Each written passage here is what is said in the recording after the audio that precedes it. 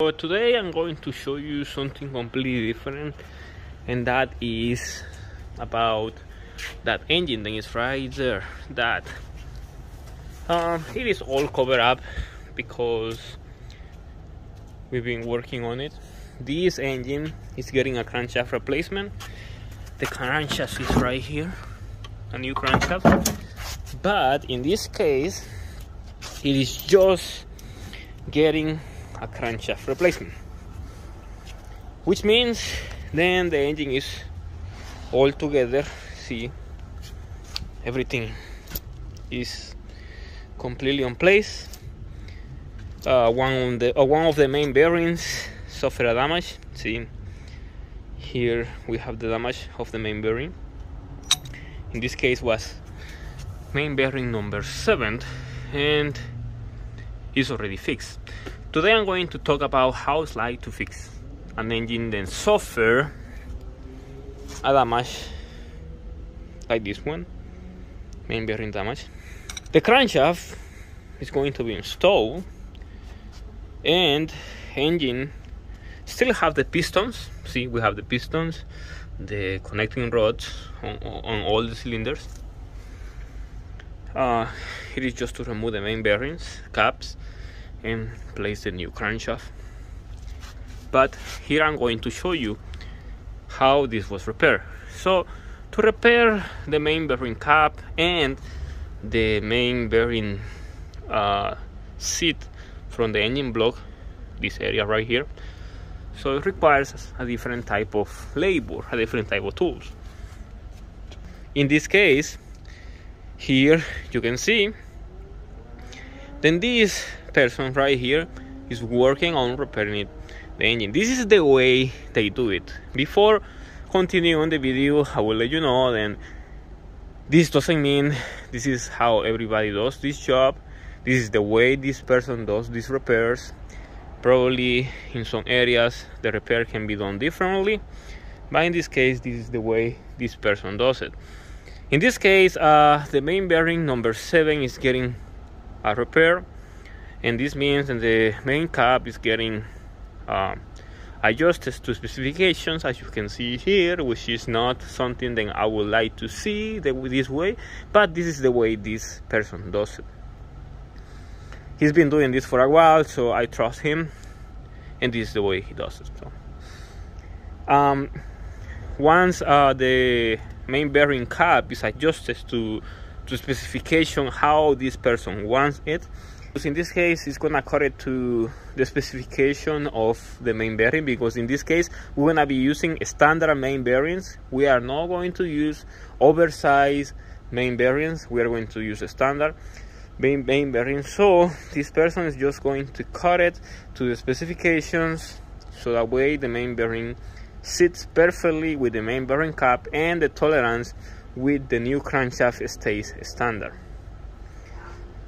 And once this one is cut to the right specification, all the main bearing caps, they are going to get torque to specifications too. So each individual bolt is going to receive 180 pounds plus 180 degrees, which is going to equal around like 500 pounds of torque.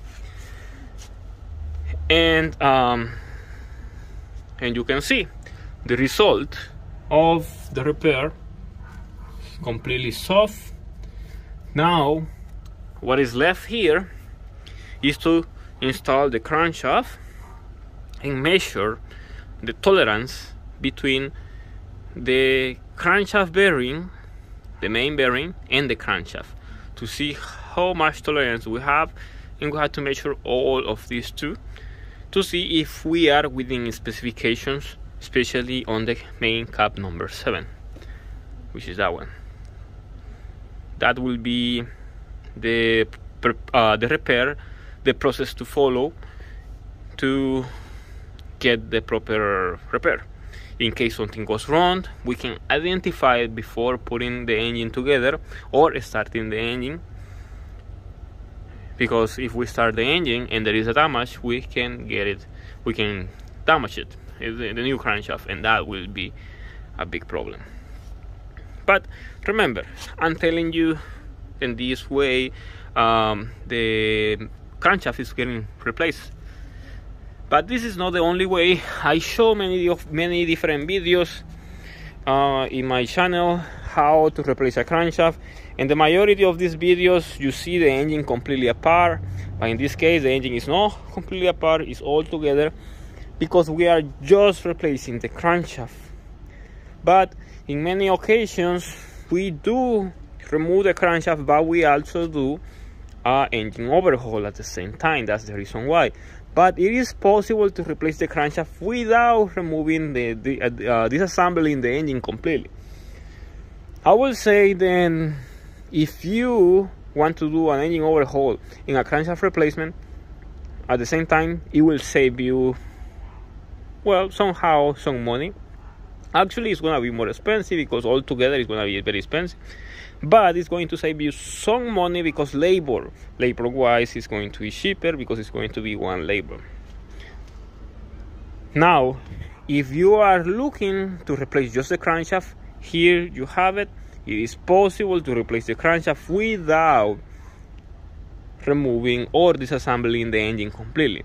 One thing you have to keep in mind, and that is then the engine has to be removed from the truck. The engine cannot be seated inside the truck and then replace the crankshaft. Engine has to come out. That is mandatory. There's no way you can do it inside the the truck, the vehicle, because we have different components in the front that doesn't allow the engine, the crankshaft, to come out, and we also have components on the back. That's the reason why this has to be removed. Now, this is just the explanation about this, and showing you that it's possible to replace the crankshaft without disassembling the engine completely.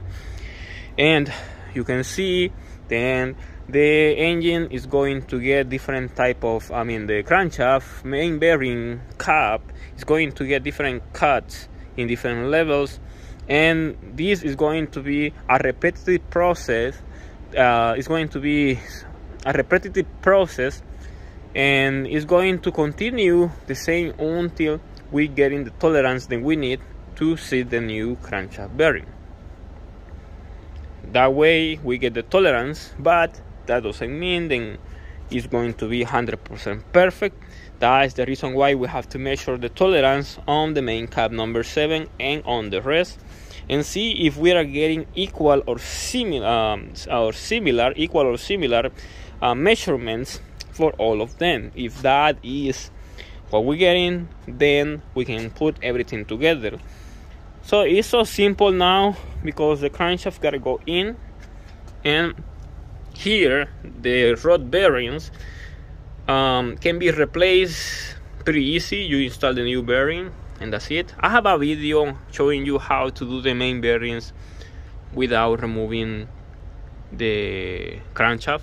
I have a video, so that way you can see that and get the idea. But this is pretty much the basic on how it's like, and I hope then this video answer many questions and probably you can have. And if the video doesn't answer those questions, please go to the comment section below.